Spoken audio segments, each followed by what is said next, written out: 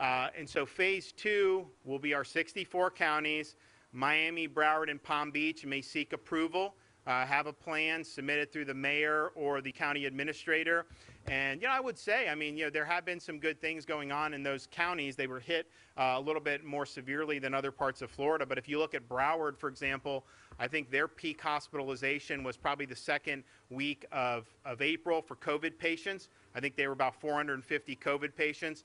Broward now has under 200 people hospitalized, just general hospitalizations, not even ICU. For COVID. And so they've had some good trends in places like Broward, but they're on a little bit different schedule. We've worked with them collaboratively. We're going to continue to do that as we go forward.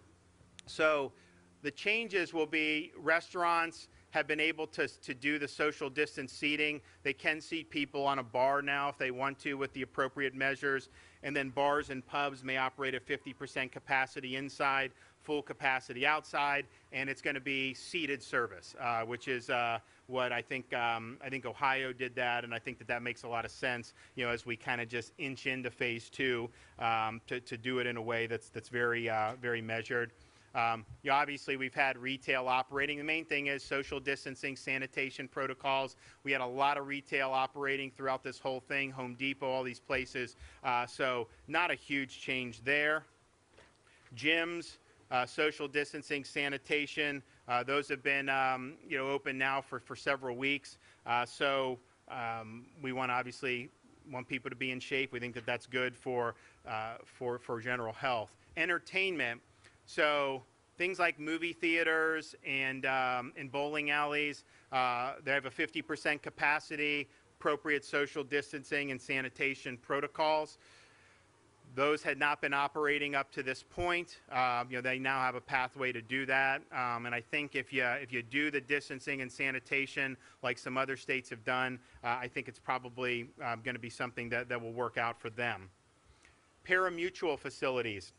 So I think many people know Seminole Tribe of Florida, they opened their Tampa facility. Now, of course, they have the ability to they don't fall under our jurisdiction. They had a lot of different things in terms of safety. Seems to have worked well. We obviously want to give our parimutuels in Florida the ability to present a safety plan as a way to move forward. Now, this has to have an endorsement from the local official. So you see this, and this will be South Florida would be interested in this, some other parts of the state that have these facilities. And so it'll be similar to what the theme parks did. We just want to make sure that there's a plan and that people are adhering to the necessary safety protocols. And then the remaining personal service businesses that were not operating, Department of Health has guidance. So if you stick to the Department of Health guidance, you could do it. But again, we looked at some other states. Colorado, Georgia had this now for, I think, over a month. Seems to have worked out well if they follow the appropriate health guidance.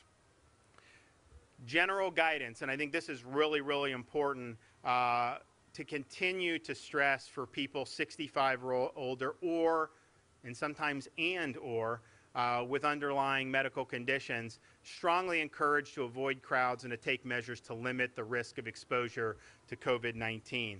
What we see on this is if you give me 1,000 infections with people under 30, the clinical consequences of that is likely to be much less severe than if we had 100 infections age 75 and above. And so it's really, really important to continue to avoid crowds and to continue to limit the risk of exposure. And I would say even people who aren't in those groups, be careful when you're interacting with folks who may be in those vulnerable groups, because that's where you're really going to see the significant health consequences of the virus.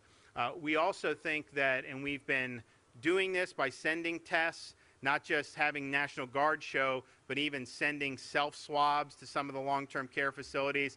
But if you're working at one of those long-term care facilities, you really need to be tested on a routine basis. And sometimes the National Guard will come and do it. There's drive-through sites, walk-up sites. Obviously, hospitals are helping us out with this. But really, really important, because if a staff member is positive, that's how it's going to get into these facilities and infect the residents. And so we really want to do that. President's guidance had recommendation for groups of 50 or less, and so we're putting that guidance out as well. Now, obviously, we see throughout the country groups much, much larger than that, but this is the guidance, and so we are recommending that folks avoid. If you're going above that, you have an event like a funeral or a wedding, I mean, do some of the things that Universal's doing, temperature checks, ask people who they've been in contact with. You know, those have been effective at creating safe environments, and so I would encourage people to do that.